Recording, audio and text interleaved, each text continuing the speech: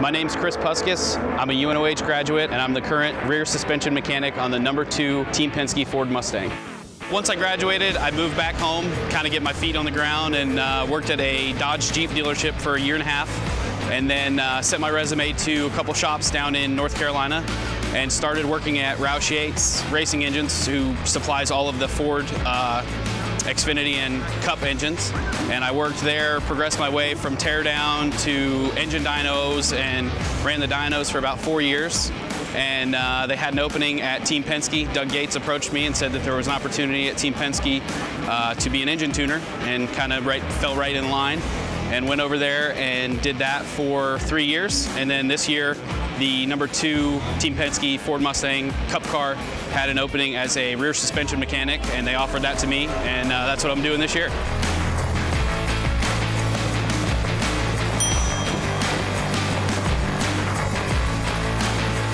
I think the biggest thing for me, UNOH always had the newest, latest, greatest technology available, and it kind of kept everybody on their toes, because in the racing world, everything's changing. We're going to go to the racetrack next week with parts and pieces that changed from what we have here in Daytona, and UNOH was very similar to that, like with the new tools and updates on every class got better and better, and new technology came out, and UNOH was the first ones that had it. I would take advantage of the race team. I spent 4 years on the Motorsports team there as a crew member my first year, and then a driver the 3 years after that. UNOH offers so many different venues to grow and learn. It's kind of hard to pinpoint one, but just work hard and keep your nose to the grindstone, and the school takes you where you need to go.